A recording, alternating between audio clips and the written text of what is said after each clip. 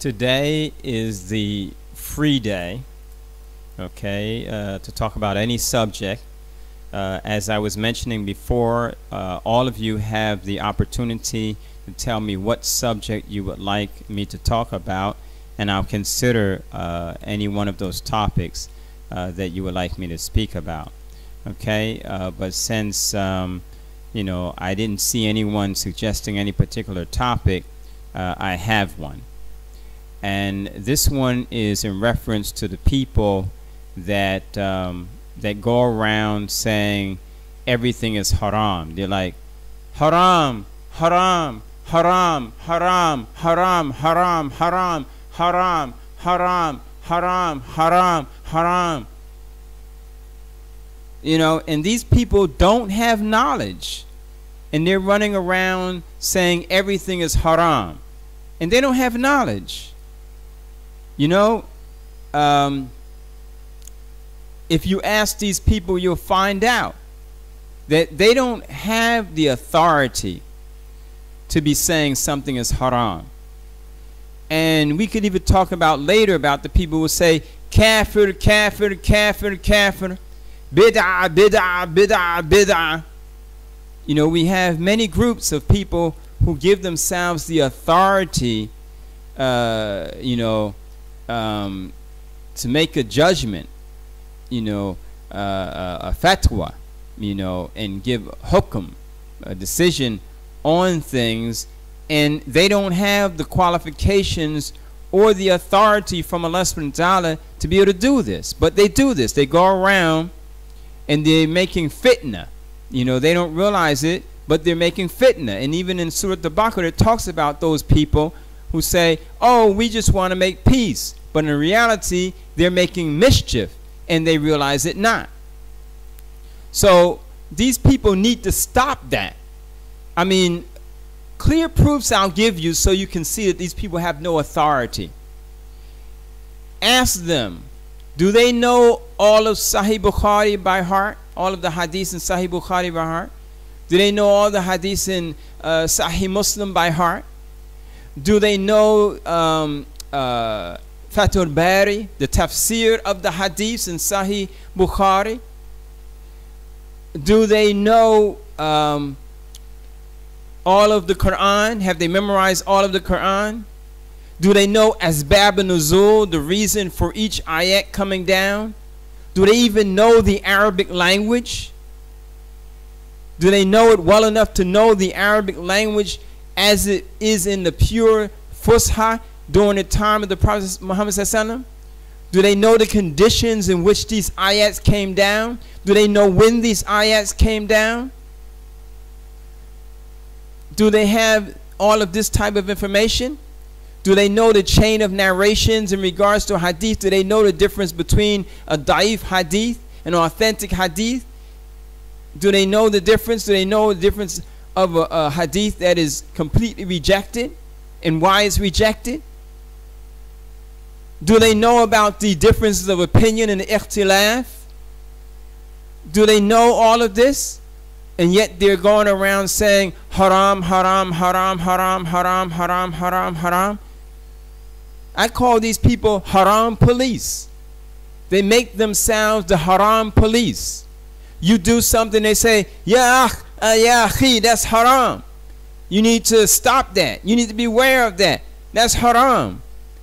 And so there's another aspect. Even if they knew everything that I just mentioned, they may not have any knowledge of the thing that they're given a judgment on.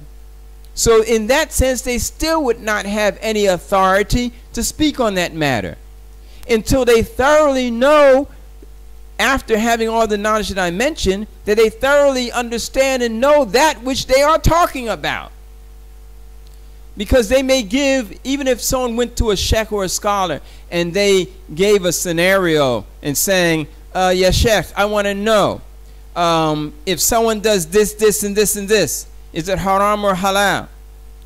And the sheikh may not be given all of the information. So based on the information that he was given, the sheikh will say, oh, that's haram. And so he takes it back and he runs around that person is doing something haram. That's haram. That's haram. That's bid'ah. That's shirk. That's kufr. That's this. That's that.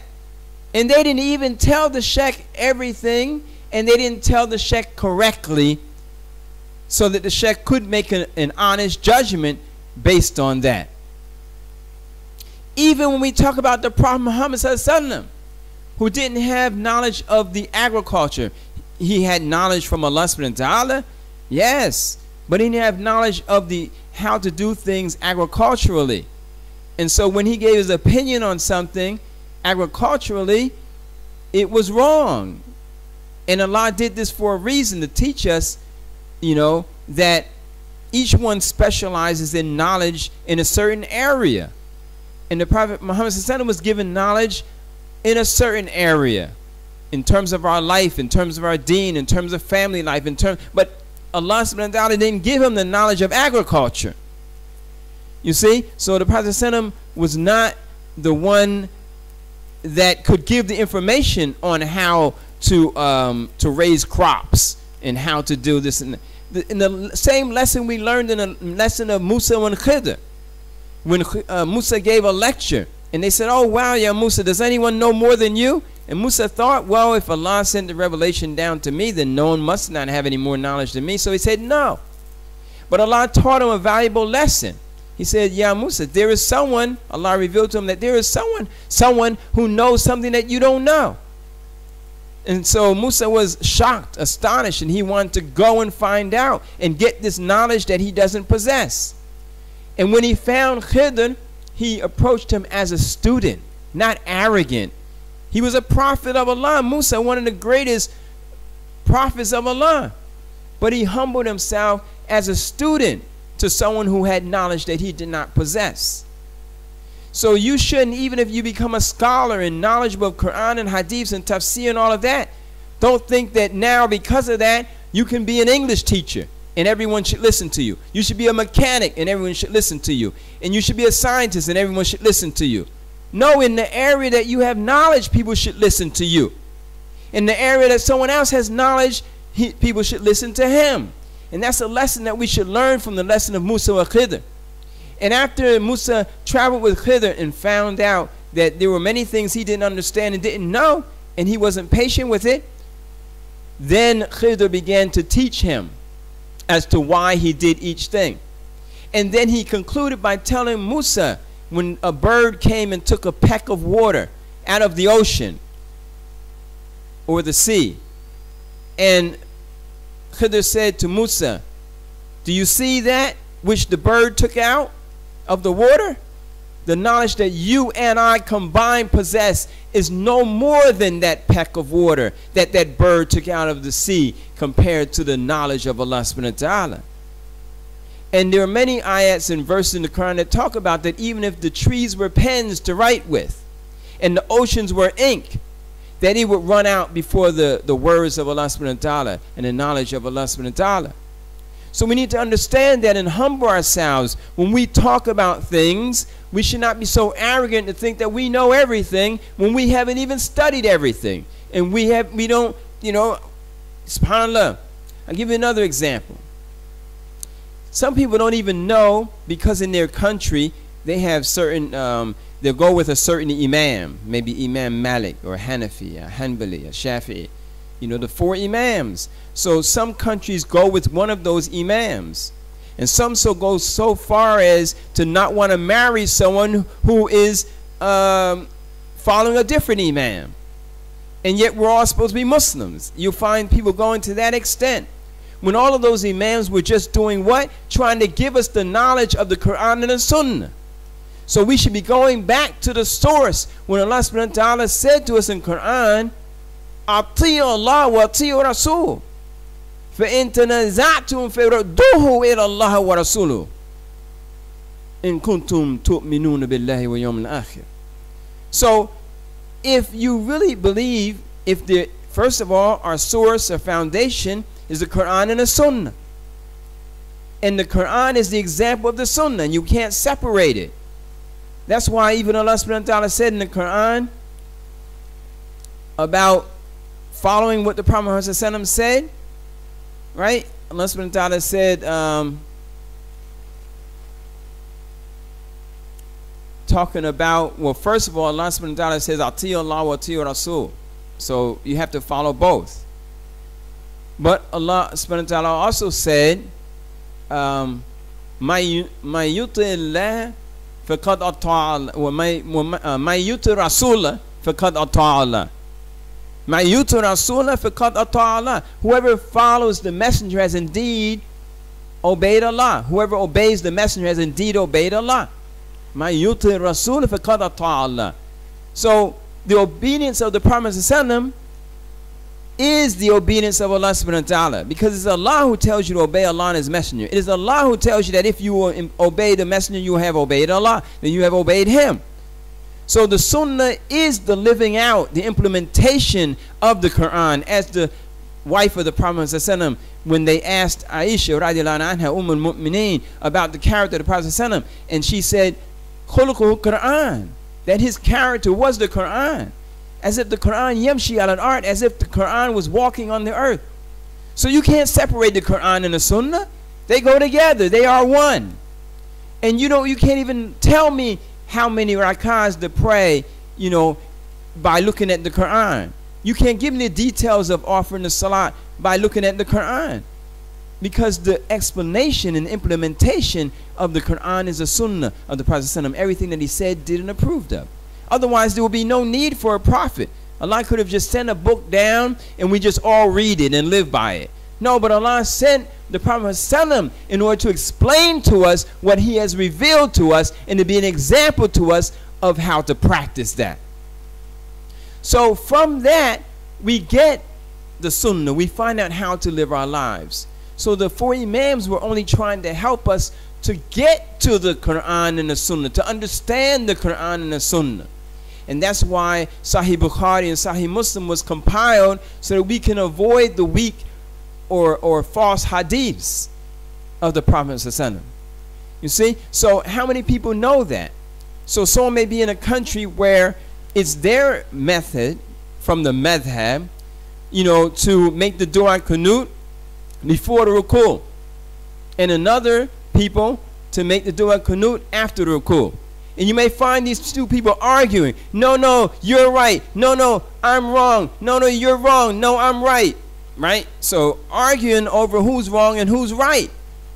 When yet they didn't realize that the Prophet Muhammad ﷺ did both. Sometimes he made the dua qunut before the ruku', and sometimes he did the dua qunut after the ruku'. And then you'll find some people, for instance, when you go down to sujood and you put your hands down first, or do you put your knees down first? How many people know that the Prophet ﷺ also did both, but in his earlier life, he put his knees down first, and then later in life, he put his hands down first. And most of the scholars go with what he did last as that which we should do. And not only that, the Prophet ﷺ even said, do not prostrate, do not go down as the camel goes down. And the camel goes down with his knees first. So how many people know all of this so that they know what's the right thing to do? Sometimes you can do both. Sometimes it's one or the other. Sometimes something was in the earlier part of Islam and later abrogated later. How many know that? How many know the conditions in which the ayat came down? How many people know all of these different things as Bab al-Nuzul? How many know the tafsir of the ayat? How many know the tafsir of the hadiths? How many know the seerah, to know what the Prophet ﷺ did, even if you couldn't gather what you should do from the Qur'an and the hadiths? You may be able to look at the seerah to see what the Prophet ﷺ did, to see what the companions of the Prophet ﷺ did. The best people who followed him were the ones who were with him, the companions around him, the righteous people around him. So you can even look at them to see how should you be a proper follower of the Prophet ﷺ. When people were talking about shaving beards, did any of the companions shave their beards? No. So they didn't understand it the way you understand it. There wasn't even one that would shave his beard. And many other things. Did any of them listen to music? No, not after Islam. Maybe before Islam came to the Arabian Peninsula, but not after. And they even thought that the drums were also haram, except that the Prophet ﷺ said, no, everyone has their Eid and this is our Eid, and allowed the girls to play on the duf, on the drums. So from that we know that the duf or the drum is okay, but the other instruments, the wind instruments and string instruments, are not.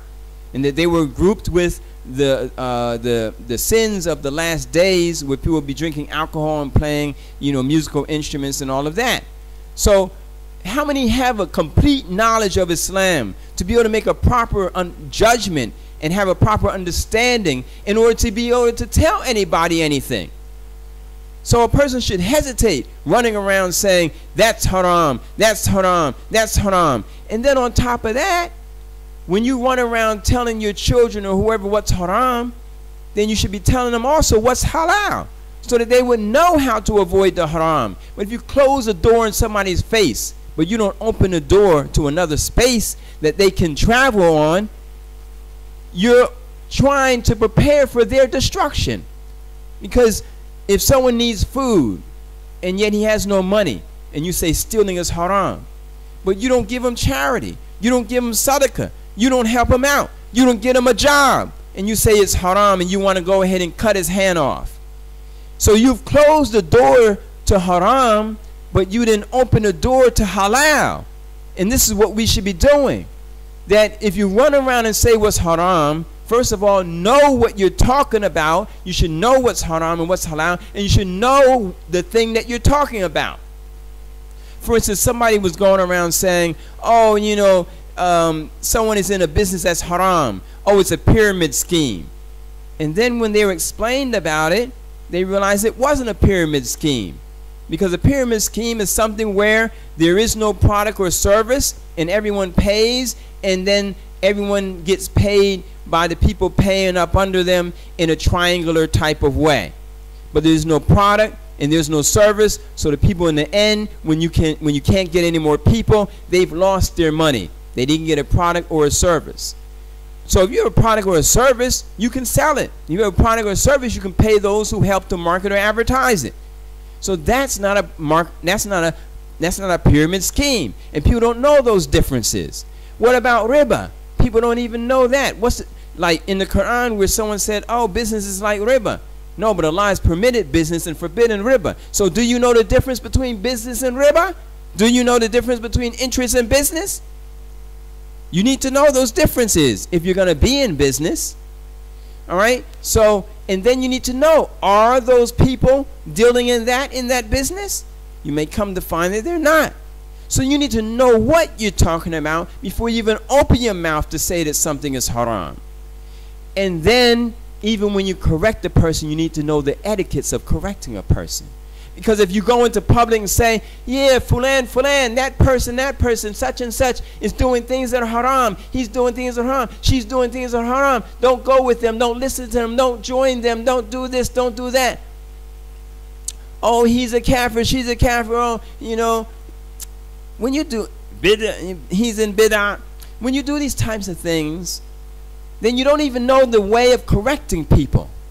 Because you may be slandering them.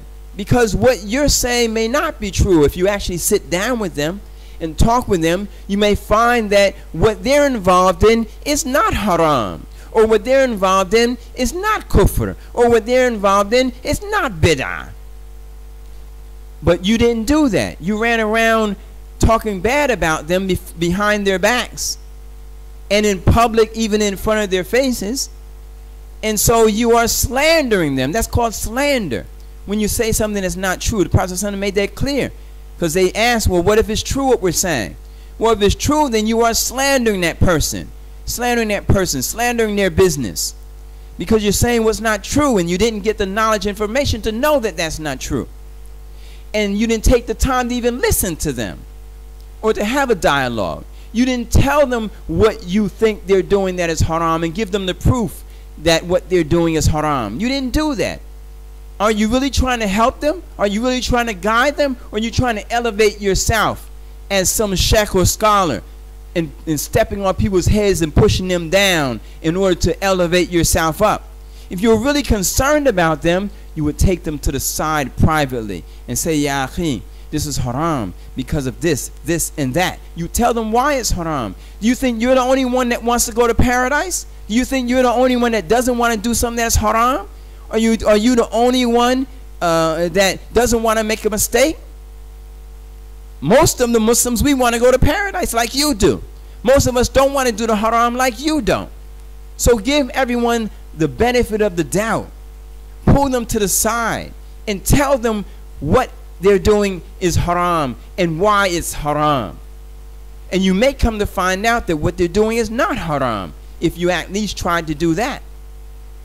And then that is in order to avoid the backbiting. But if it was actually not haram, what you were saying, now you're involving yourself in an even greater sin because you're slandering someone who is not doing something that's haram. So you need to be careful too, because doing that is haram. Slandering people is haram. Backbiting people is haram. So you need to be just as careful as the people that you're warning to be careful. You know? So this is very important.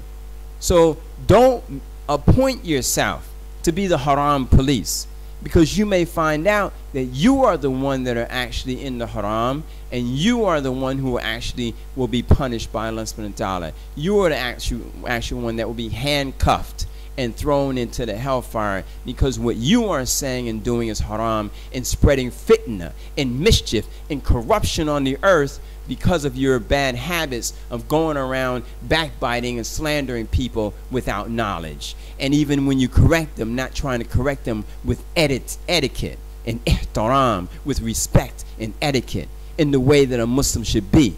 We should be hiding the faults of our brothers and sisters, not trying to expose them in the public. Guarding the image of Islam, because the more you try to attack the Muslims in public, the more you're putting a negative image on you and the way of life that you claim to follow, which is Islam. Do you think people's going to say, oh, Ahmed is good, oh, but Muhammad is bad? No, they're going to say those Muslims, that Islam. So you should be guarding the name of Islam, guarding the name of Muslim, guarding the Ummah, and trying to help correct the people privately to keep the image of Islam clean. Not throwing dirt, not throwing filth on it. Because the non-Muslims are not looking at that person as an individual, but they're looking at us as a whole, as an Ummah, as a community, as Muslims in the religion of Islam. All of us are representatives, and so all of us should realize that we are part of a whole, part of a bigger community, and our job is to protect it all and not try to filthy or dirty that image of all or anyone in it, because it will be a reflection of all of us. Okay, that's the end of this class for today, or this talk for today. All right, if you appreciated anything that I said, give it a thumbs up, subscribe, and share. Assalamu alaikum wa rahmatullahi ta'ala wa barakatuh. Subhanakallahumma wa bihamdika wa ashhadu an la ilaha illa ant astaghfiruka wa atubu ilayk.